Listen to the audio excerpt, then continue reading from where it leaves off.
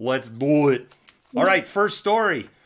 The board overseeing the Los Angeles Unified School District has cut $25 million from the budget for school police and will use the money to help fund an achievement plan for Black students.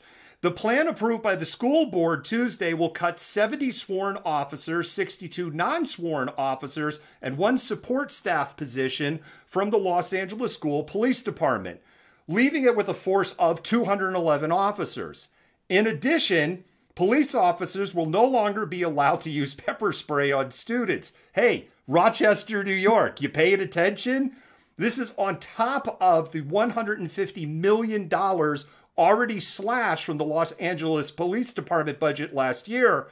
It's worth noting that among the police equipment owned by the Los Angeles Unified School District, Jennifer, is an armored personnel carrier. You get 60 seconds to unpack it.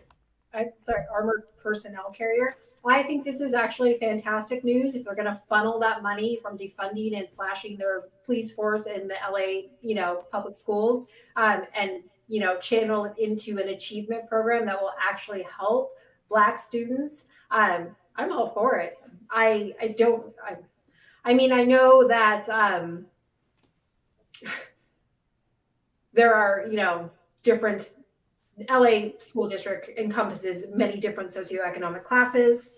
And I'm sure that a high majority of the police force is concentrated in the areas that tend to be more poverty level, BIPOC occupied areas. So I'm hoping that a lot of the slashing they're doing and funding of achievement programs goes to those areas that most need it. But other than that, I think this is a good story, and I don't understand why they have an armored personnel carrier. What does that even look like?